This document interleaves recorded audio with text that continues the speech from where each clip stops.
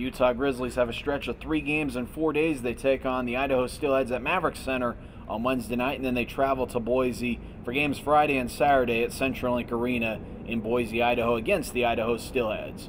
Grizzlies have had good success against Idaho as they have won 3 of their last 4 meetings between the two teams.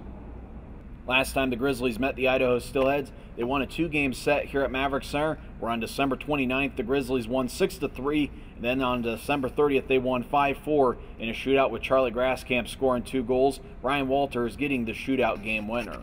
Power plays will be huge. I think we've been pretty good on our power play lately, so capitalizing there is huge. And just sticking to the game plan. Tim has 3 keys to success, and sticking to those, will help secure those 2 points per game.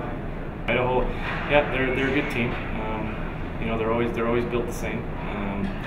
They play the same system, so I mean, there's never any secrets when we go play each other. So they're always a tough opponent. They always got good goaltending, good defense, and good guys can put the puck in the net. So we play a real structured game. We're not losing in the lineup. So yeah, I mean we've got a tall task ahead of us, but we've done well against Idaho this year. Last Saturday, the Grizzlies played in front of a sellout crowd here at Maverick Center of 10,649 as they took on the Tulsa Oilers. The crowd is unbelievable. The support that this community gives our team is just tremendous. It makes this building a tough place to come and play. So, I know our boys feed off that energy, and it's just a great place to be. And this Maverick Center, when it gets full, it just gets rocking. And definitely major thanks to our community. Yeah, it's great. It's too bad we couldn't capitalize on Saturday's game, but we got a big week ahead of us, and hopefully we can come out strong and get the well-needed points we need this week. One player who's looking good for the Grizzlies is John Pushkar, scored a goal in 4 of his last 5 games.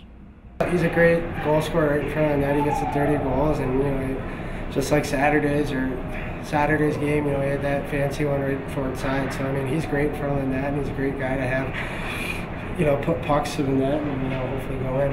He's a really good net front presence. He has a knack for scoring goals, so when he does go to those dirty areas, he gets chances, and when he gets chances, he's going to be the berry. So. The Utah Grizzlies have a 3-game and 4-day stretch against the Idaho Steelheads. Wednesday's game is going to be at the Maverick Center, which means it's a Wild Wednesday, which means you get a free refill of 44-ounce soft drink and popcorn.